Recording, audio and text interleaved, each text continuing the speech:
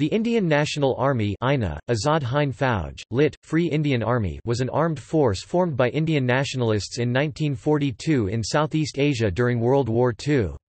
Its aim was to secure Indian independence from British rule. It formed an alliance with the Empire of Japan in the latter's campaign in the Southeast Asian theatre of World War II. The army was first formed in 1942 under Sohan Singh, by Indian POWs of the British Indian Army captured by Japan in the Malayan Campaign and at Singapore.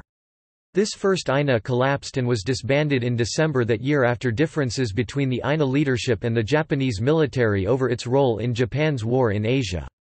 It was revived under the leadership of Subhash Chandra Bose after his arrival in Southeast Asia in 1943. The army was declared to be the army of Bose's Arzi Hukumat-e-Azad Hind, the Provisional Government of Free India. Under Bose's leadership, the INA drew ex-prisoners and thousands of civilian volunteers from the Indian expatriate population in Malaya, present-day Malaysia, and Burma. This second INA fought along with the Imperial Japanese Army against the British and Commonwealth forces in the campaigns in Burma, in Imphal and at Kohima, and later against the successful Burma campaign of the Allies. After the INA's initial formation in 1942, there was concern in the British Indian Army that further Indian troops would defect.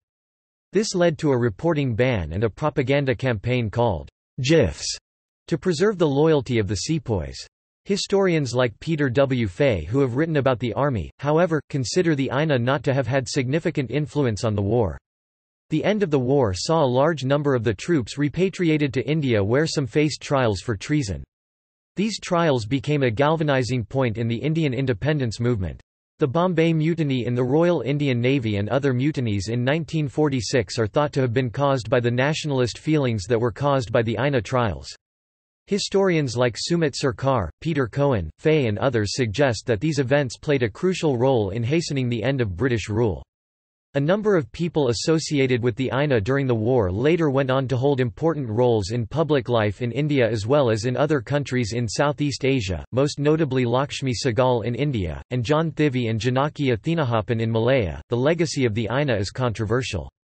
It was associated with Imperial Japan and the other Axis powers, and accusations were leveled against INA troops of being involved and complicit in Japanese war crimes. The INA's members were viewed as Axis collaborators by British soldiers and Indian POWs who did not join the army, but after the war they were seen as patriots by many Indians. Although they were widely commemorated by the Indian National Congress in the immediate aftermath of Indian independence, members of the INA were denied freedom fighter status by the Government of India, unlike those in the Gandhian movement. Nevertheless, the army remains a popular and passionate topic in Indian culture and politics. First INA.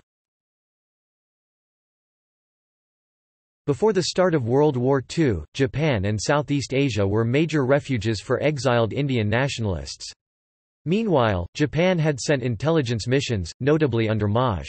Awaichi Fujiwara, into South Asia to gather support from the Malayan sultans, overseas Chinese, the Burmese resistance and the Indian independence movement. The Minami Kakan successfully recruited Burmese nationalists, while the Kakan was successful in establishing contacts with Indian nationalists in exile in Thailand and Malaya. Fujiwara, later self-described as Lawrence of the Indian National Army, after Lawrence of Arabia, is said to have been a man committed to the values which his office was supposed to convey to the expatriate nationalist leaders, and found acceptance among them. His initial contact was with Giani Pritam Singh and the Thai Bharat Cultural Lodge.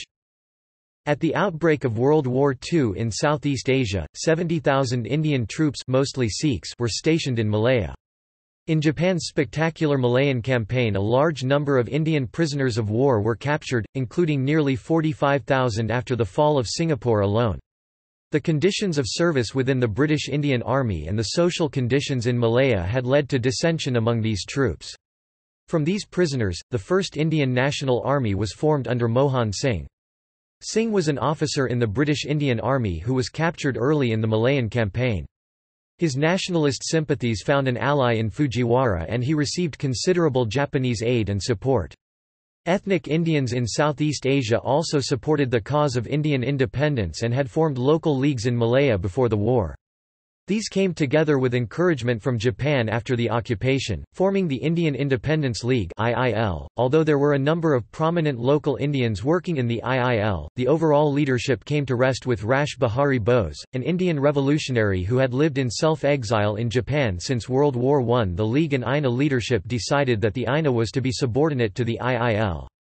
A working council, composed of prominent members of the League and the INA leaders, was to decide on decisions to send the INA to war. The Indian leaders feared that they would appear to be Japanese puppets, so a decision was taken that the INA would go to battle only when the Indian National Congress called it to do so.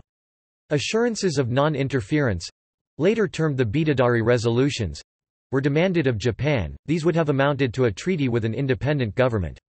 In this time, F. Kakan had been replaced by the Iwakuro Kakan or I Kakan headed by Hideo Iwakuro.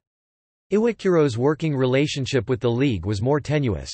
Japan did not immediately agree to the demands arising from the Bidadari resolutions.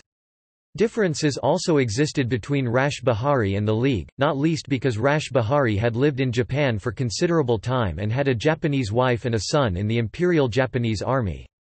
On the other hand, Mohan Singh expected military strategy and decisions to be autonomous decisions for the INA, independent of the League. In November and December 1942, concern about Japan's intentions towards the INA led to disagreement between the INA and the League on the one hand and the Japanese on the other. The INA leadership resigned along with that of the League except Rash Behari. The unit was dissolved by Mohan Singh in December 1942, and he ordered the troops of the INA to return to POW camps. Mohan Singh was expected to be shot. Between December 1942 and February 1943, Rash Behari struggled to hold the INA together. On 15 February 1943, the army itself was put under the command of Lieutenant Col. M. Z. Kiani. A policy-forming body was formed with Lieutenant Col J.R.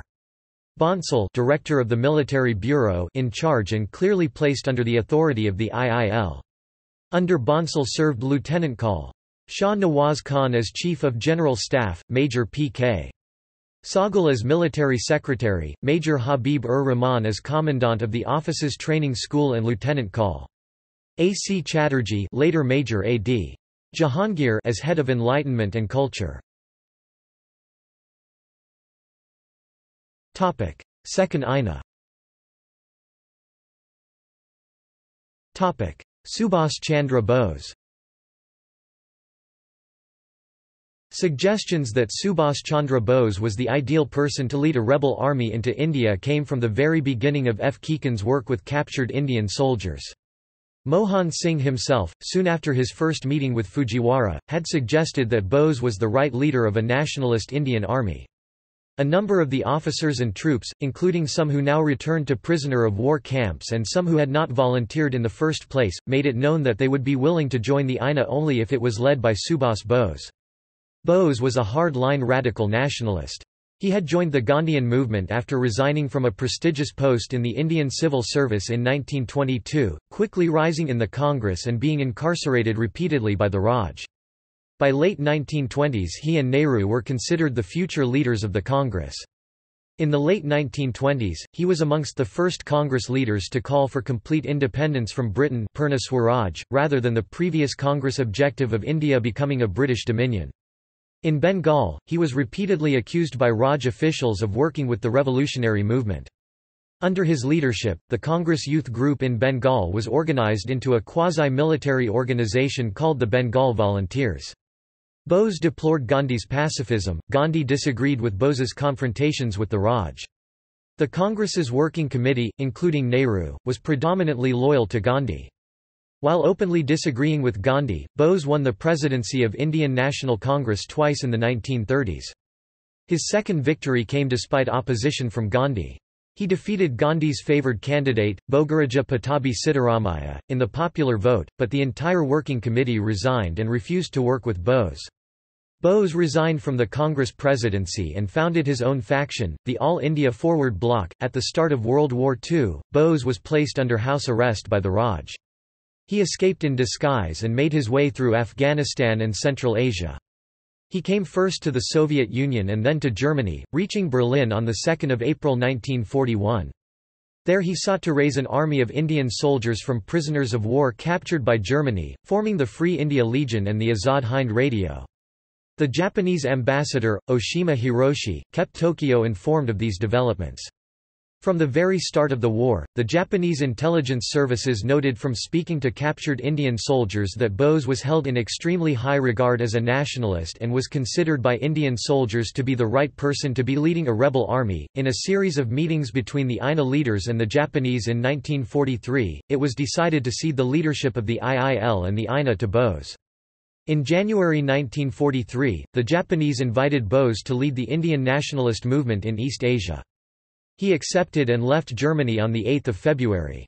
After a 3-month journey by submarine and a short stop in Singapore, he reached Tokyo on the 11th of May 1943. In Tokyo, he met Hideki Tojo, the Japanese Prime Minister, and the Japanese High Command. He then arrived in Singapore in July 1943, where he made a number of radio broadcasts to Indians in Southeast Asia exhorting them to join in the fight for India's independence. Revival. On 4 July 1943, 2 days after reaching Singapore, Bose assumed the leadership of the IIL and the INA in a ceremony at Cathay Building. Bose's influence was notable. His appeal reinvigorated the INA, which had previously consisted mainly of prisoners of war. It also attracted Indian expatriates in South Asia. He famously proclaimed, "Give me blood. I will give you freedom." Local civilians joined the INA, doubling its strength. They included barristers, traders and plantation workers, as well as Kudabadi Sindhi Swaronkars who were working as shopkeepers. Many had no military experience. Karl Vodavella Bell estimates under Bose's dynamic appeal, membership of the IIL peaked at 350,000, while almost 100,000 local Indians in Southeast Asia volunteered to join the INA, with the army ultimately reaching a force of 50,000. Hugh Toy, a British intelligence officer and author of a 1959 history of the Army called The Springing Tiger, and American historian Peter Fay, author of a 1993 history called The Forgotten Army, have reached similar estimates of troop strength. The first INA is considered to have comprised about 40,000 troops, of whom about 4,000 withdrew when it was disbanded in December 1942. The second INA started with 12,000 troops. Further recruitment of former Indian Army personnel added about 8,000 to 10,000. About 18,000 Indian civilians also enlisted during this time. Bell estimates almost 20,000 were local Malayan Indians, while another 20,000 were ex-British Indian Army members who volunteered for the INA. The exact organization of the INA and its precise troop strength is not known, since its records were destroyed by the withdrawing Azad Hind government before Rangoon was recaptured by Commonwealth forces in 1945. The order of battle described by Fay, constructed from discussions with INA veterans, nonetheless, is similar to that described of the first INA by Toy in The Springing Tiger. The 1st Division, under M.Z. Kiani, drew a large number of ex-Indian Army prisoners of war who had joined Mohan Singh's first INA. It also drew prisoners of war who had not joined in 1942. It consisted of the 2nd Guerrilla Regiment, the Gandhi Brigade, consisting of 2 battalions under Col. Anayat Kiani, the 3rd Guerrilla Regiment, the Azad Brigade, with 3 battalions under Col. Gulzara Singh, and the 4th Guerrilla Regiment or Nehru Brigade, commanded by the end of the war by Lieutenant Colonel Gurubaksh Singh Dhillon. The 1st Guerrilla Regiment, the Subhas Brigade, under Col. Shah Nawaz Khan, was an independent unit, consisting of 3 infantry battalions. A special operations group was also to be set up called the Bahadur Group Valiant, to operate behind enemy lines, a training school for INA officers, led by Habib-ur-Rahman, and the Azad School for the civilian volunteers were set up to provide training to the recruits. A youth wing of the INA, composed of 45 young Indians personally chosen by Bose and known as the Tokyo Boys, was also sent to Japan's Imperial Military Academy, where its members trained as fighter pilots. A separate all-female unit was also created under Lakshmi Sahgal. This unit was intended to have combat commitments. Named Jhansi Ki Rani, Jhansi Queens Regiment after the legendary rebel Queen Lakshmibai of the 1857 rebellion, it drew female civilian volunteers from Malaya and Burma. The 1st Division was lightly armed. Each battalion was composed of 5 companies of infantry. The individual companies were armed with 6 anti-tank rifles, 6 Bren guns and 6 Vickers machine guns. Some NCOs carried hand grenades, while senior officers of the Bahadur groups attached to each unit issued hand grenades of captured British stock to men going forward on duty. The 2nd Division was organised under Colonel Abdul Aziz Tajik. It was formed largely after the Imphal offensive had started and drew large remnants of what remained of the Hindustan Field Force of the 1st INA. The 2nd Division consisted of the 1st Infantry Regiment, which later merged with the 5th Guerrilla Regiment to form the INA's 2nd Infantry Regiment under Colonel Prem Sahgal. The 1st Infantry Regiment drew a large number of civilian volunteers from Burma and Malaya and was equipped with largest share of the heavy armament that the INA possessed. An additional 3rd Division of the INA was composed chiefly of local volunteers in Malaya and Singapore. This unit disbanded before Japan surrendered. A motor transport division was also created, but it was severely limited by lack of resources. In 1945, at the end of the INA, it consisted of about 40,000 soldiers. Unlike Mohan Singh, whose assumption of the rank of general had generated opposition, Bose refused to take a rank. Both the soldiers of the INA and civilians addressed Bose as Netaji, "Dear Leader", a term first used in Berlin by members of the Free India Legion. In October 1943, Bose proclaimed the formation of the Arzi Hukumat-e-Azad Hind, or the Provisional Government of Free India, also known as Azad Hind or Free India. The INA was declared to be the Army of Azad Hind. Operations. On 23 October 1943, Azad Hind declared war against Britain and the United States. Its first formal commitment came with the opening of the Japanese offensive towards Manipur, code-named U-Go. In the initial plans for invasion of India, Field Marshal Terauchi had been reluctant to confer any responsibilities to the INA beyond espionage and propaganda. Bose rejected this as the role of fifth columnists, and insisted that INA should contribute substantially in troops to form a distinct identity of an Indian Liberation Army. He secured from Japanese Army Chief of Staff, General Sugiyama, the agreement that INA would rank as an allied army in the offensive. The advanced headquarters of Azad Hind was moved to Rangoon in anticipation of success. The INA's own strategy was to avoid set-piece battles, for which it lacked armament as well as manpower. Initially it sought to obtain arms and increase its ranks by inducing British Indian soldiers to defect. The latter were expected to defect in large numbers. Colonel Prem Sahgal, once military secretary to Subhas Bose and later tried in the first Red Fort trials, explained the INA strategy to Peter Fay. Although the war itself hung in balance and nobody was sure if the Japanese would win, initiating a popular revolution with grassroots support within India would ensure that even if Japan ultimately lost the war, Britain would not be in a position to reassert its colonial authority. It was planned that, once Japanese forces had broken through British defences at Imphal, the INA would cross the hills of northeast India into the Gangetic Plain, where it would work as a guerrilla army. This army was expected to live off the land, with captured British supplies, support, and personnel from the local population. 1944. The plans chosen by Bose and Masakazu Kawabe, chief of Burma Area Army, envisaged the INA being assigned an independent sector in the U-Go offensive. No INA units were to operate at less than battalion strength.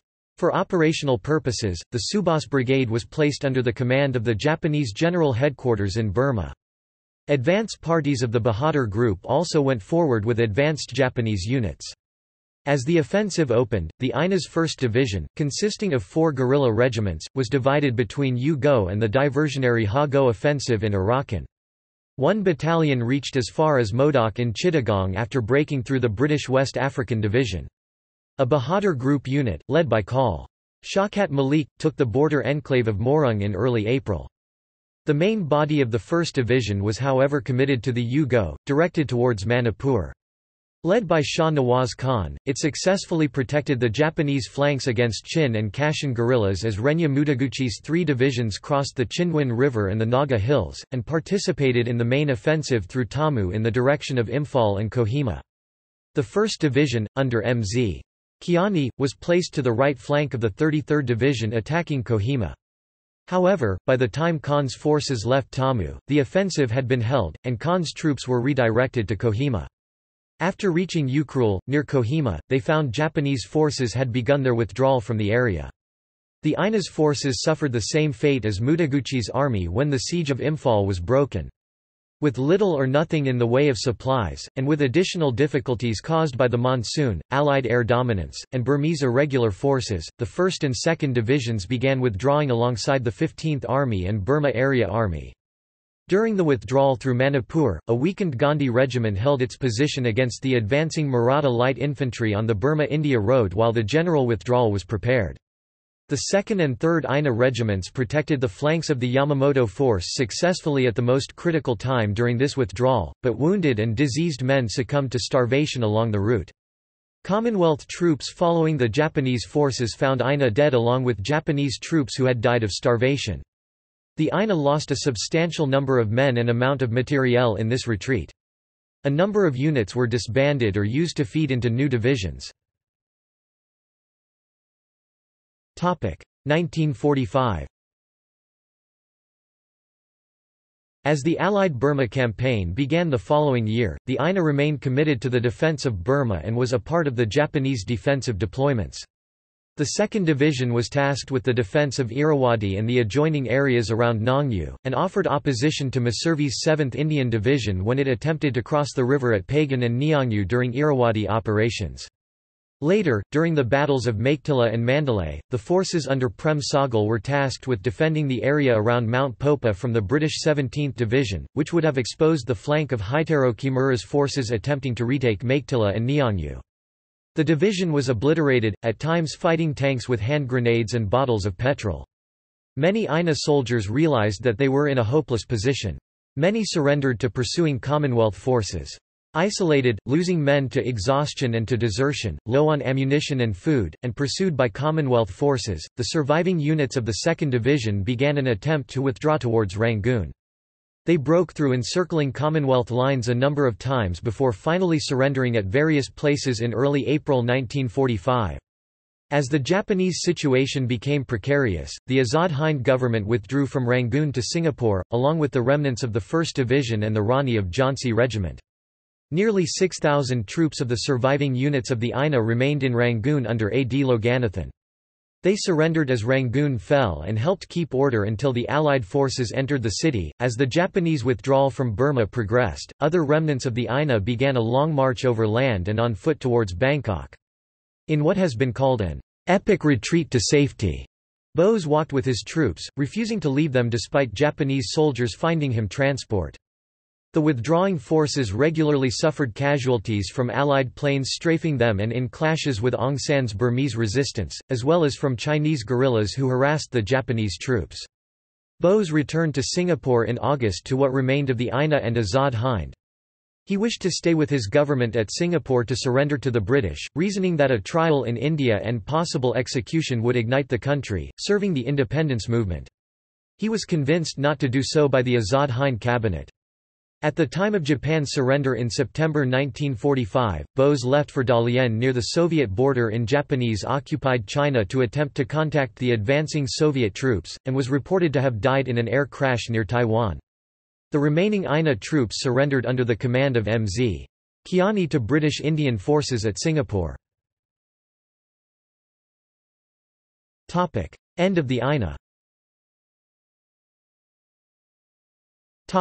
Repatriation to India. Even before the end of the war in South Asia, the Ina prisoners who were falling into Allied hands were being evaluated by forward intelligence units for potential trials. Almost 1,500 had been captured in the battles of Imphal and Kohima and the subsequent withdrawal, while larger numbers surrendered or were captured during the 14th Army's Burma campaign. A total of 16,000 of the INA's 43,000 recruits were captured, of whom around 11,000 were interrogated by the Combined Services Directorate of Investigation Corps (CSDIC). The number of prisoners necessitated this selective policy, which anticipated trials of those with the strongest commitment to Bose's ideologies. Those with lesser commitment or other extenuating circumstances would be dealt with more leniently, with the punishment proportional to their commitment or war crimes. For this purpose, the field intelligence units designated the captured troops as blacks with strongest commitment to Azad Hind, greys with varying commitment but also with enticing circumstances that led them to join the INA, and whites, those who were pressured into joining the INA under the circumstances but with no commitment to Azad Hind, INA, or Bose. By July 1945, a large number had been shipped back to India. At the time of the fall of Japan, the remaining captured troops were transported to India via Rangoon. Large numbers of local Malay and Burmese volunteers, including the recruits to the Rani of Jhansi Regiment, returned to civilian life and were not identified. Those repatriated passed through transit camps in Chittagong and Calcutta to be held at detention camps all over India including Jingargacha and Nilganj near Calcutta, Kirki outside Pune, Attock, Multan and at Bahadurgarh near Delhi. Bahadurgarh also held prisoners of the Free India Legion. By November, around 12,000 INA prisoners were held in these camps. They were released according to the colors. By December, around 600 whites were released per week. The process to select those to face trial started. The British Indian Army intended to implement appropriate internal disciplinary action against its soldiers who had joined the INA, whilst putting to trial a selected group in order to preserve discipline in the Indian Army and to award punishment for criminal acts where these had occurred. As news of the army spread within India, it began to draw widespread sympathy, support and admiration from Indians. Newspaper reports around November 1945 reported executions of INA troops, which worsened the already volatile situation. Increasingly violent confrontations broke out between the police and protesters at the mass rallies being held all over India, culminating in public riotings in support of the INA men. This public outcry defied traditional communal barriers of the subcontinent, representing a departure from the divisions between Hindus and Muslims seen elsewhere in the independence movement and campaign for Pakistan. Red Fort trials. Between November 1945 and May 1946, approximately 10 courts-martial were held in public at the Red Fort in Delhi. Claude Auchinleck, the commander-in-chief of the British Indian Army, hoped that by holding public trials in the Red Fort, public opinion would turn against the INA if the media reported stories of torture and collaboration, helping him settle a political as well as military question. Those to stand trials were accused variously of murder, torture and waging war against the King Emperor. However, the first and most celebrated joint courts-martial, those of Prem Sahgal, Gurubaksh Singh Dhillon and Shah Nawaz Khan, were not the story of torture and murder Auchinleck had hoped to tell the Indian press and people. The accusations against them included alleged murder of their comrades in arms in the INA whilst in Burma. Peter Fay highlights in his book The Forgotten Army that the murders alleged were in fact courts-martial of captured deserters the defendants had presided over. If it was accepted that the three were part of a genuine combatant army, as the legal defense team later argued, they had followed due process of written INA law and of the normal process of conduct of war in execution of the sentences. Indians rapidly came to view the soldiers who enlisted as patriots and not enemy collaborators. Philip Mason, then Secretary of the War Department, later wrote that, "In a matter of weeks, in a wave of nationalist emotion, the INA were acclaimed heroes who fought for the freedom of India." The three accused were from the three major religions of India, Hinduism, Islam, and Sikhism. Indians felt the INA represented a true, secular, national army when judged against the British Indian Army, where caste and religious differences were preserved amongst ranks. The opening of the first trial saw violence and a series of riots in a scale later described as sensational. The Indian National Congress and the Muslim League both made the release of the INA prisoners an important political issue during the campaign for independence in 1945–1946. Lahore in Diwali 1946 remained dark as the traditional earthen lamps lit on Diwali were not lit by families in support of prisoners. In addition to civilian campaigns of non-cooperation and non-violent protest spread to include mutinies within the British Indian Army and sympathy within the British Indian Forces. Support for the INA crossed communal barriers to the extent that it was the last major campaign in which the Congress and the Muslim League aligned together. The Congress tricolour and the green flag of the League were flown together at protests. The Congress quickly came forward to defend soldiers of the INA who were to be court-martialed. The INA Defence Committee was formed by the Indian Congress and included prominent Indian legal figures, among whom were Jawaharlal Nehru, Bhulabhai Desai, Kailashnath Katju and Asaf Ali. The trials covered arguments based on military law, constitutional law, international law, and politics. Much of the initial defense was based on the argument that they should be treated as prisoners of war as they were not paid mercenaries but bona fide soldiers of a legal government, Boses Arzi Hukumat-e Azad Hind. Nehru argued that, however misinformed or otherwise they had been in their notion of patriotic duty towards their country, they recognized the Free Indian State as their sovereign and not the British sovereign. Peter Fay points out that at least one INA prisoner, Burhan ud Din, a brother of the ruler of Chitral, may have deserved to be accused of torture, but his trial had been deferred on administrative grounds. Those charged after the first celebrated courts-martial only faced trial for torture and murder or abetment of murder. Charges of treason were dropped for fear of inflaming public opinion. In spite of aggressive and widespread opposition to continuation of the court-martial, it was completed. All three defendants were found guilty in many of the charges and sentenced to deportation for life. The sentence, however, was never carried out. Immense public pressure, demonstrations, and riots forced Claude Auchinleck to release all three defendants. Within 3 months, 11,000 soldiers of the INA were released after cashiering and forfeiture of pay and allowance. On the recommendation of Lord Mountbatten and with the agreement of Jawaharlal Nehru, former soldiers of the INA were not allowed to join the new Indian Armed Forces as a condition for independence. Post-1947.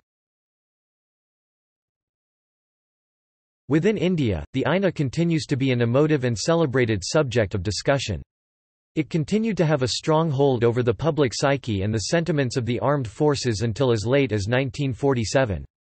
It has been suggested that Shah Nawaz Khan was tasked with organizing INA troops to train Congress volunteers at Jawaharlal Nehru's request in late 1946 and early 1947. After 1947, several members of the INA who were closely associated with Subhas Bose and with the INA trials were prominent in public life. A number of them held important positions in independent India, serving as ambassadors immediately after independence: Abid Hassan in Egypt and Denmark, Acn Nambiar in the Federal Republic of Germany, Mehboob Hassan in Canada, Cyril John Stracey in the Netherlands, and N. Raghavan in Switzerland. Mohan Singh was elected to the Rajya Sabha, the upper house of the Indian Parliament. He worked for the recognition of the members of Indian National Army as freedom fighters in the cause of the nation's independence in and out of Parliament. Shah Nawaz Khan served as Minister of State for Rail in the first Indian cabinet. Lakshmi Sahgal, Minister for Women's Affairs in the Azad Hind government, was a well-known and widely respected public figure in India. In 1971, she joined the Communist Party of India (Marxist) and was later elected the leader of the All India Democratic Women's Association. Joyce Lebra, an American historian, wrote that the rejuvenation of the Dravida Munnetra Kazhagam, then a fledgling Tamil political party in southern India, would not have been possible without participation of INA members. Some accounts suggest that the INA veterans were involved in training civilian resistance forces against the Nizam's Razakars prior to the execution of Operation Polo and annexation of Hyderabad. There are also suggestions that some INA veterans led Pakistani irregulars during the First Kashmir War. Muhammad Zaman Kiani served as Pakistan's political agent to Gilgit in late 1950s. Of the very few ex-INA members who joined the Indian Armed Forces after 1947, R.S. Benegal, a member of the Tokyo Boys, joined the Indian Air Force in 1952 and later rose to be an Air Commodore. Benegal saw action in both 1965 and Indo-Pakistani War of 1971, earning a Maha Veer Chakra, India's second highest award for valour. Among other prominent members of the INA, Ram Singh Thakur, composer of a number of songs including the INA's regimental march Kadam Kadam Bade Ya, has been credited by some for the modern tune of the Indian national anthem. Guru Baksh Singh Dhillon and Lakshmi Sahgal were later awarded the Indian civilian honours of Padma Bhushan and Padma Vibhushan respectively by the Indian government in the 1990s. Lakshmi Sahgal was nominated for the Indian presidential election by communist parties in 2002. She was the sole opponent of APJ Abdul Kalam, who emerged victorious. Subhas Bose himself was posthumously awarded Bharat Ratna in 1992, but this was later withdrawn over the controversy over the circumstances of his death. Former INA recruits in diasporic Singapore, however, faced a different situation. In Singapore, Indians, particularly those who were associated with the INA, were treated with disdain as they were stigmatized as fascists and Japanese collaborators. Some within this diaspora later emerged as notable political and social leaders. The consolidation of trade unions in the form of National Union of Plantation Workers was led by ex-INA leaders. In Malaya, notable members of the INA were involved in founding the Malaysian Indian Congress in 1946. John Thivy was the founding president. Janaki Athi Nahapan, second in command of the Rani of Jhansi Regiment, was also a founding member of the MIC and later became a noted welfare activist and a distinguished senator in the Dewan Negara of the Malaysian Parliament. Rasama Bhupalan, also of the Rani of Jhansi Regiment, later became a well-known welfare activist and a widely respected champion for women's rights in Malaysia. Relations. Japanese Army. Some officers in the INA distrusted the Japanese. Leaders of the first INA sought formal assurances from Japan before committing to war. When these did not arrive, Mohan Singh resigned after ordering his army to disband. He expected to be sentenced to death.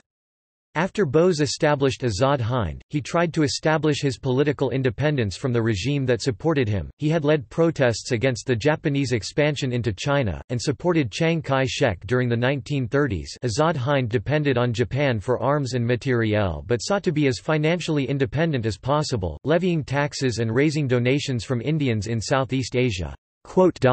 On the Japanese side, members of the High Command had been personally impressed by Bose and were willing to grant him some latitude. More importantly, the Japanese were interested in maintaining the support of a man who had been able to mobilize large numbers of Indian expatriates, including, most importantly, 40,000 of the 45,000 Indians captured by the Japanese at Singapore. However, Fay notes that interactions between soldiers in the field was different. Attempts to use Shah Nawaz's troops in road building and as porters angered the troops, forcing Bose to intervene with Mutaguchi. After the withdrawal from Imphal, the relations between both junior non-commissioned officers and between senior officers had deteriorated. INA officers accused the Japanese Army High Command of trying to deceive INA troops into fighting for Japan. Conversely, Japanese soldiers often expressed disdain for INA soldiers for having changed their oath of loyalty. This mutual dislike was especially strong after the withdrawal from Imphal began. Japanese soldiers, suspicious that INA defectors had been responsible for their defeat, addressed INA soldiers as shameless one, instead of comrade, as previously had been the case. Azad Hind officials in Burma reported difficulties with the Japanese military administration in arranging supply for troops and transport for wounded men as the armies withdrew. Toy notes that local IIL members and Azad Hind Dal, local Azad Hind administrative teams, organized relief supplies from Indians in Burma at this time. As the situation in Burma became hopeless for the Japanese, Bose refused requests to use INA troops against Aung San's Burma National Army, which had turned against Japan and was now allied with Commonwealth forces. British Indian Army. The first interaction of the INA with the British Indian forces was during the months during the First Arakan Offensive, between December 1942 and March 1943. The morale of sepoys during this time was low and knowledge about the INA was minimal. The INA's Special Services agents led a successful operation during this time in encouraging the Indian troops to defect to the INA. By the end of March 1945, however, the sepoys in the British Indian Army were reinvigorated and perceived the men of the INA to be savage turncoats and cowards. Senior British officers in the Indian Army considered them rabble. Historians Christopher Bailey and Tim Harper mention that sepoys in field units shot captured or wounded INA men, relieving their British officers of the complex task of formulating a formal plan for captured men.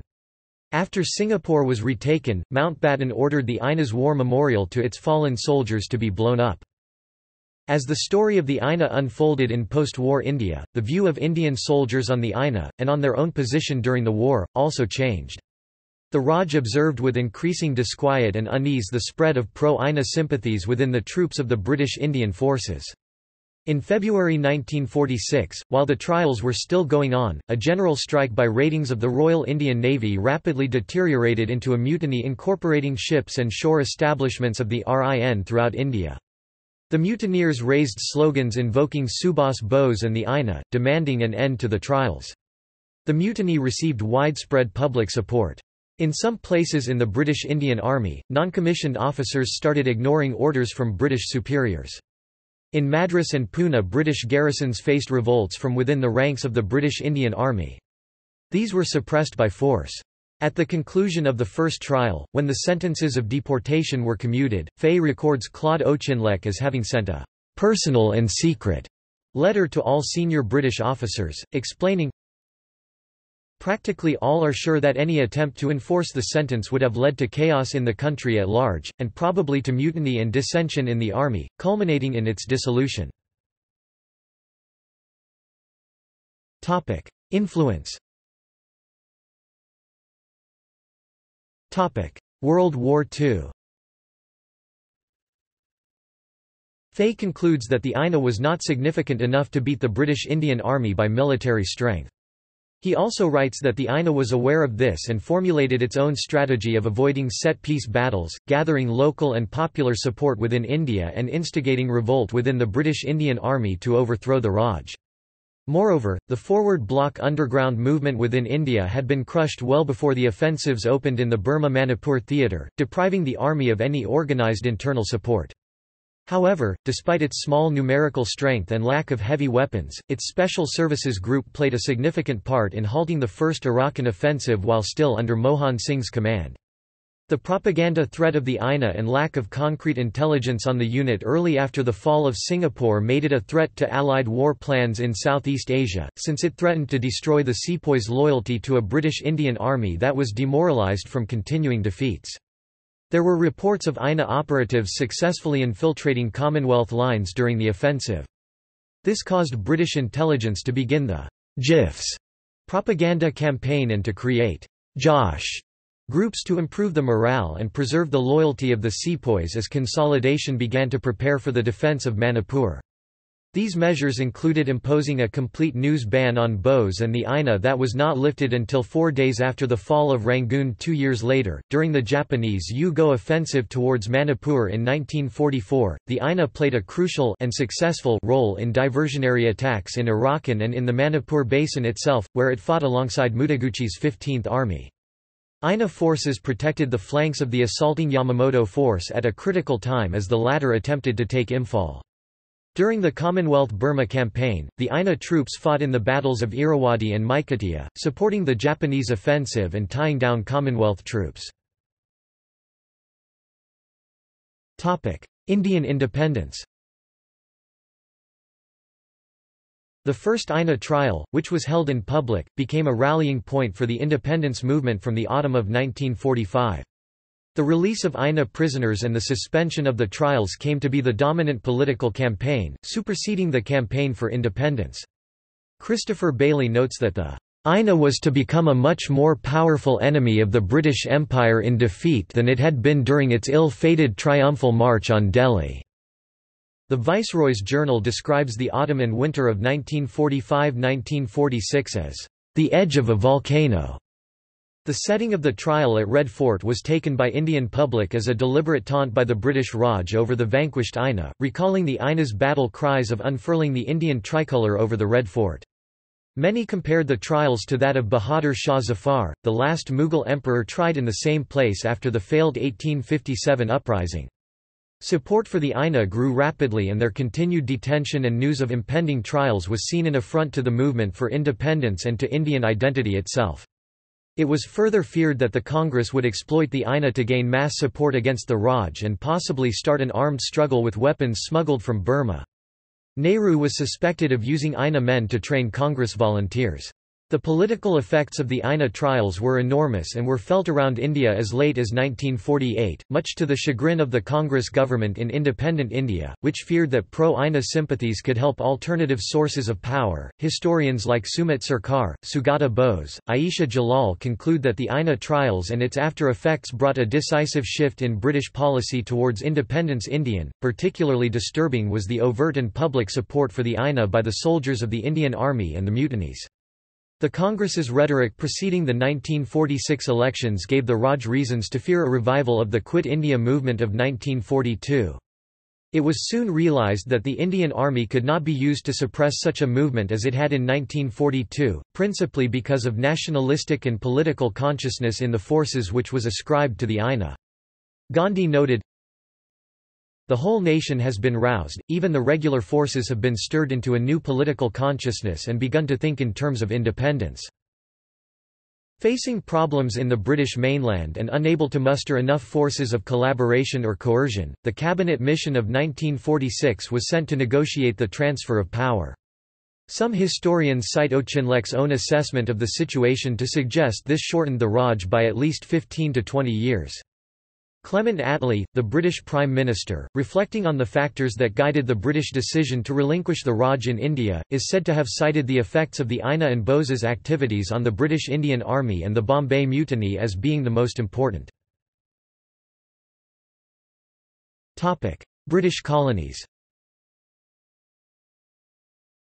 After the war ended, the story of the INA and the Indian Legion was seen as so inflammatory that, fearing mass revolts and uprisings across its empire, the British government forbade the BBC from broadcasting their story.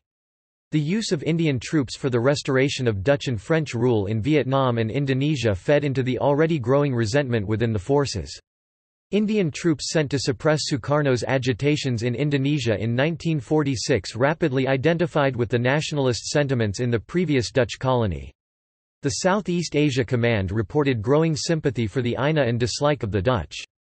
There were similar pro-nationalist sentiments among Indian troops sent to Vietnam, Thailand and Burma. This led to the realization by 1946 that the British Indian Army, the bulwark of the policing force in the British colonies, could not be used as an instrument of British power. INA-inspired strikes emerged throughout Britain's colonies in Southeast Asia. In January 1946, protests started at Royal Air Force bases in Karachi and spread rapidly to Singapore. This was followed by a full-scale mutiny by a British Army unit in Singapore. In British Malaya, men of the Parachute Regiment refused to obey orders from their officers.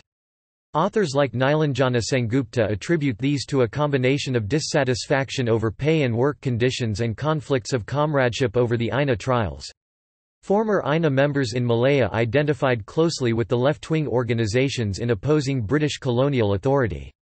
The majority of prominent left-wing union leaders in Malaya after the war were members of the INA. The activities of the trade unions in the newly established Tamil schools were particularly influential, leading to the establishment of an inspector system by the British to supervise the curriculum and teaching in these schools.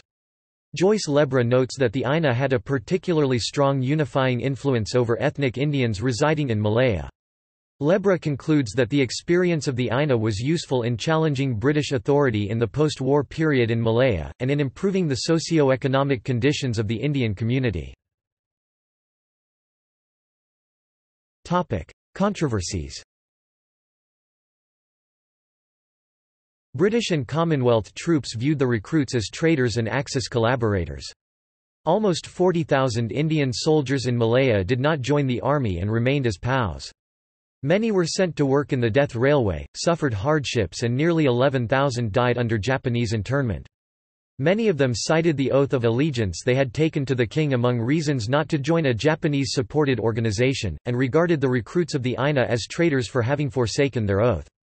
Commanders in the British Indian Army like Wavell later highlighted the hardships this group of soldiers suffered, contrasting them with the troops of the INA.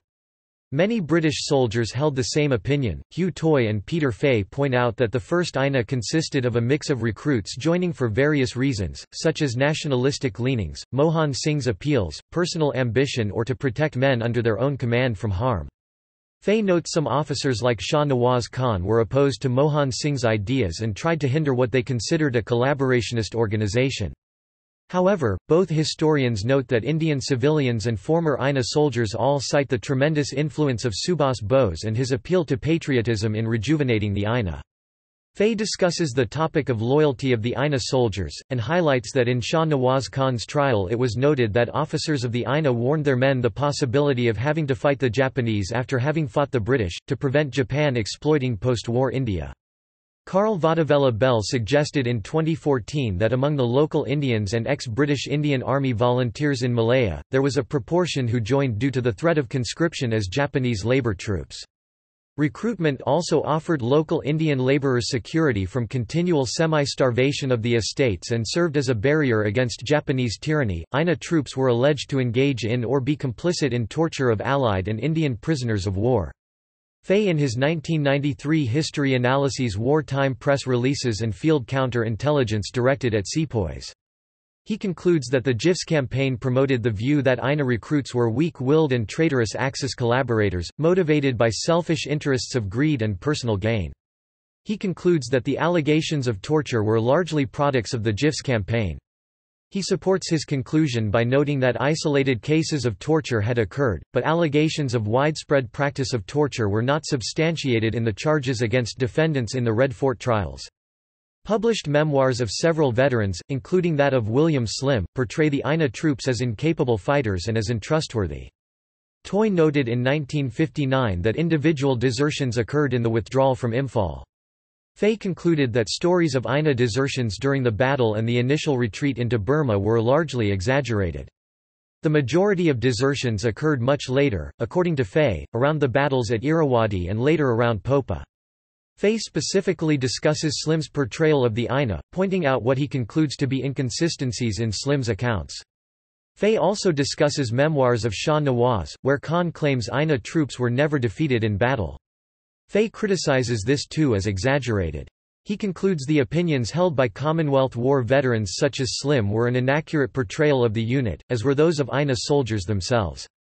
Harkarat Singh notes that British officers' personal dislike for Subhas Chandra Bose may have prejudiced their judgment of the INA itself. In independent India, the treatment of former INA soldiers by government and omission of the INA and the Red Fort trials from historical records of the period leading up to Indian independence in 1947 have come in for criticisms.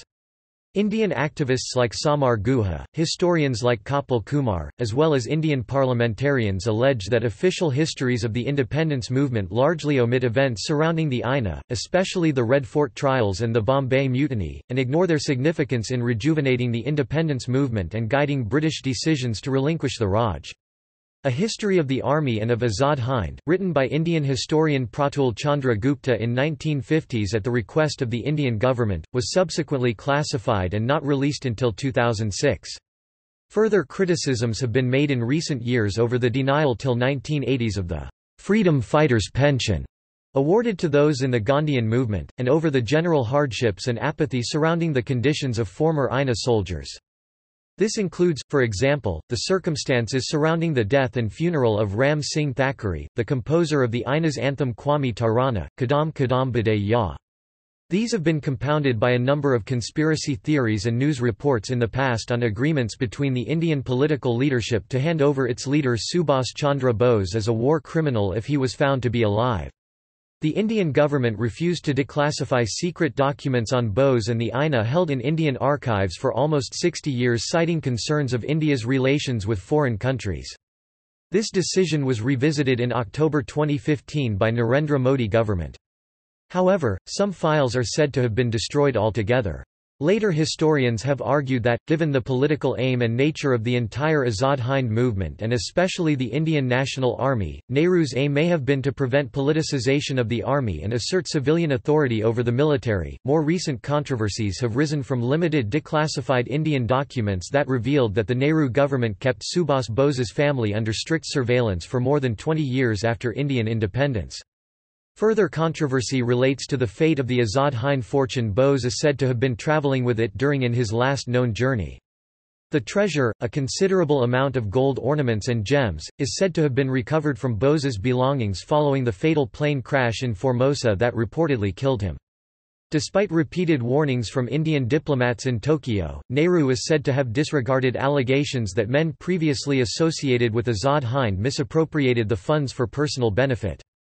Some of these are said to have travelled to Japan repeatedly with the approval of Nehru government and were later given government roles implementing Nehru's political and economic agenda. A very small portion of the alleged treasure was repatriated to India in the 1950s. Commemorations. The Aina is memorialized in the Swatantrata Sainani Smarak, which is located at the Salimgarh Fort in Delhi, adjacent to the Red Fort. Its exhibits include the Indian National Army uniform worn by Colonel Prem Sahgal, riding boots and coat buttons of Colonel Gurbaksh Singh Dhillon, and photographs of Subhas Chandra Bose. A separate gallery holds material and photographs from excavations carried out by the Archaeological Survey of India inside the fort in 1995. The Indian National Army Memorial at Morung, Manipur, commemorates the place where the flag of Azad Hind was raised by Col. Shaukat Hayat Malik. Morung was the first Indian territory captured by the Aina. The Aina War Memorial at Singapore commemorating the unknown warrior of the Aina was unveiled by Bose in July 1945. Situated at the Esplanade Park, it was destroyed on Mountbatten's orders when Allied troops reoccupied the city. In 1995, the National Heritage Board of Singapore, with financial donations from the Indian community in Singapore, erected the former Indian National Army monument at the site where the old memorial stood. The site is now officially one of the historical sites of Singapore. The Aina's battle cry, Jai Hind, was declared the national greeting of India by Nehru and remains a popular nationalist greeting. Today it is used by all Indian prime ministers to conclude their Independence Day speeches. The cry became Independent India's first commemorative postmark on 15 August 1947. The first postage stamps issued by Independent India are called the Jai Hind series of stamps, showing the Indian flag with the letters Jai Hind in the top right-hand corner. These were a part of the series issued on 15 August 1947. Commemorative postage stamps were also issued by the Indian government in 1968 and 1993 respectively to commemorate the 25th and the 50th anniversaries of the establishment of Azad Hind at Singapore. The Department of Posts also includes the 6 unused Azad Hind stamps in its commemorative book India's Freedom Struggle Through India Postage Stamps. The Azad Hind Fauj Marg Azad Hind Fauj Road in New Delhi is named after the Aina and houses the Netaji Subhas Institute of Technology. In popular culture. The Indian National Army remains a significant topic of discussion in the popular history of India. It is an emotive topic which has been the subject of numerous works of literature, art, and visual media within India and outside. Some of the earliest works in print media were created at the time of the Aina trials.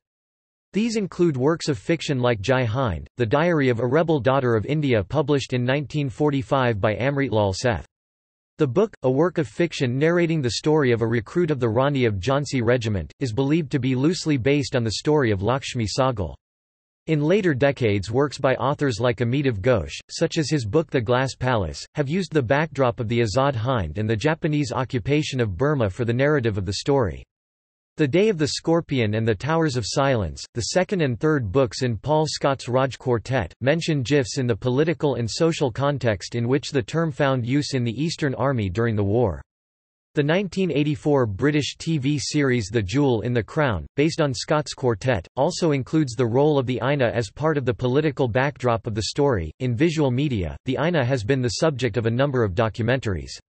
The War of the Springing Tiger, made by Granada Television for Channel 4 in 1984, examined the role of the Indian National Army in the Second World War, the motivation of its soldiers, and explored its role in the independence movement. In 1999, Film India released a documentary, The Forgotten Army.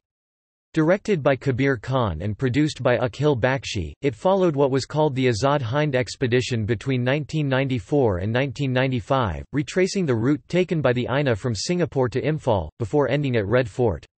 Amongst the members of expedition team were Gurbaksh Singh Dhillon, Lakshmi Sahgal and Captain S.S. Yadava, an Aina veteran and once the General Secretary of the All India Aina Committee. The documentary went on to win the Grand Jury Prize at the Film South Asia Festival in 1999.